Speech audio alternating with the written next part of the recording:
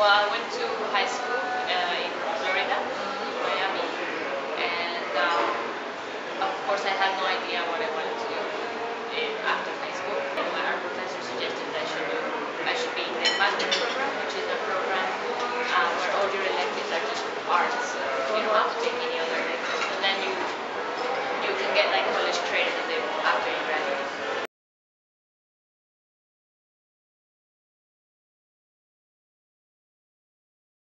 I didn't have any portfolio because I didn't really know that I was good at art. I mean, I did like to make things, but I didn't know that I needed a portfolio to do this.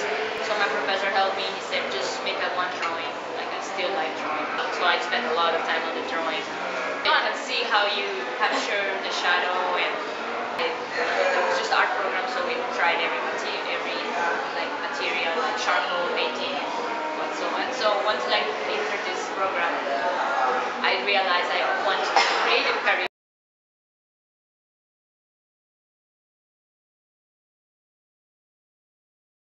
My father is an architect, but yeah, he's more of a very technical person. So I knew I didn't want to do architecture because I always thought it was too technical. For private art school, it's very expensive. So I thought, okay, I need to go in between. So I thought, okay, interior design should be not quite architecture, but not quite art.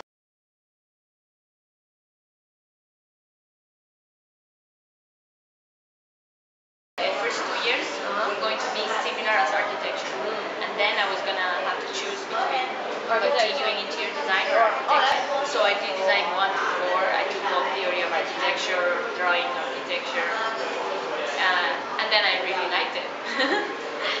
I enjoyed staying in the studio. Yeah, I had to choose, and yeah, my professor told me you could be a great architect. You really have concept of space, and I think you should do it. And you shouldn't do it. Because interior design, you can always do interior design. Suddenly I was just applying for architecture school.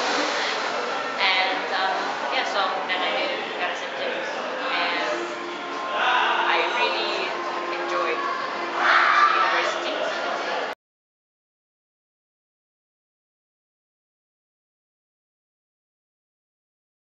The whole time I felt like I was in the right place. I never thought, maybe should I do something else? But I never thought, what am I going to do after? Is this going to... I just was enjoying.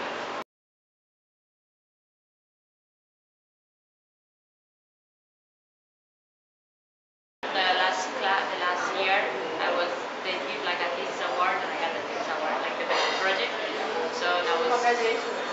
But I also took electives like art painting while I was in architecture. So experimental, and we have more order and lines, but still to be creative. So it was good because I felt like I could lose myself in these classes. And then I took animation the last year.